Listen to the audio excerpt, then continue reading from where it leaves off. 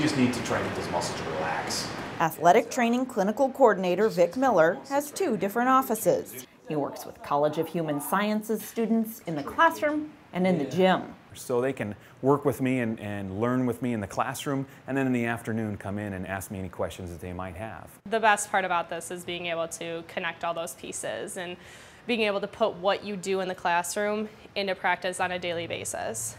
Junior athletic training major Sammy Polson works with the ISU women's basketball team, helping the athletes prevent injury and heal old wounds. It's the required hands-on experience that's her favorite part of the athletic training program at ISU. Helping someone through a rehab is one of the most rewarding things. To see them come back and start playing, it's amazing.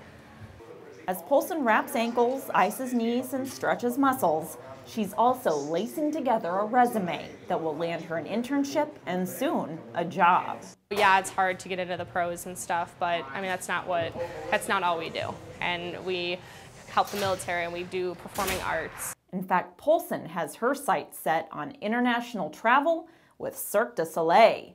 She's ready to troubleshoot injuries for the famous high-flying, flexible acrobats. It's definitely different than, treating, let's say, like a basketball player. Treating one of these people who have to do a handstand on someone's head. Well, there's not really a lot of rehab that's, specific to them right now. You kind of have to think on your feet. And with all she's learning at ISU, Polson will be in a great shape to leave the training room and find success. So our students do quite well, and they're well prepared for the field when they graduate. They're well prepared for the certification examination, and they're well prepared for state licensure. So I think it's a rewarding field. I think it's something very fun, very interesting, very exciting to get into. I knew from the first day that I was in the training room, I was like, this is what I want to do.